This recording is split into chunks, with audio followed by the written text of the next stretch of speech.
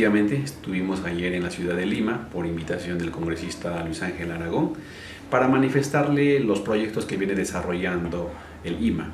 Entre ellos hay proyectos de preinversión, tenemos 2 proyectos en etapa de inversión a nivel de expediente técnico y un proyecto en ejecución que es la obra de Machu Picchu. Proyectos de preinversión, a nivel de perfil estamos desarrollando un proyecto importante de geoespacial donde nos va a permitir gestionar el conocimiento y conocer más la realidad de nuestro Cusco.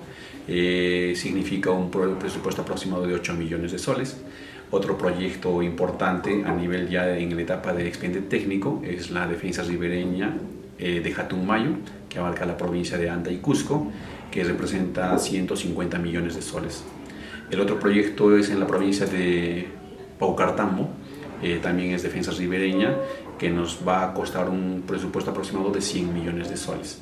Esos son los proyectos, digamos, importantes que queremos gestionar, hilvanar redes, tender redes para que nos apoyen con los diferentes programas a nivel nacional y poder ejecutarlos el siguiente año. Tocamos las puertas de Profonampe, muy agradecido con ellos porque nos han dado pautas para poder gestionar a través de este programa diferentes proyectos ambientales, ¿no? En este caso es para siembra y cosechar de agua con reforestación de plantas nativas, y el tema es que tenemos que cumplir algunos lineamientos. En ese sentido el equipo técnico está trabajando para poder también tener una alternativa más de gestionar para nuestros diferentes proyectos. También el tema de Machu Picchu es un proyecto ya en ejecución.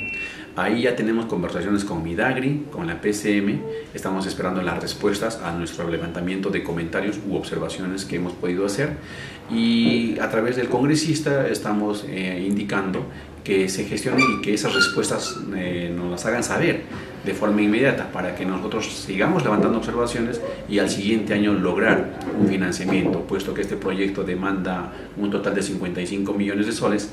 Hasta la fecha el gobierno regional está programando para este año 13 millones de soles y no va a ser suficiente.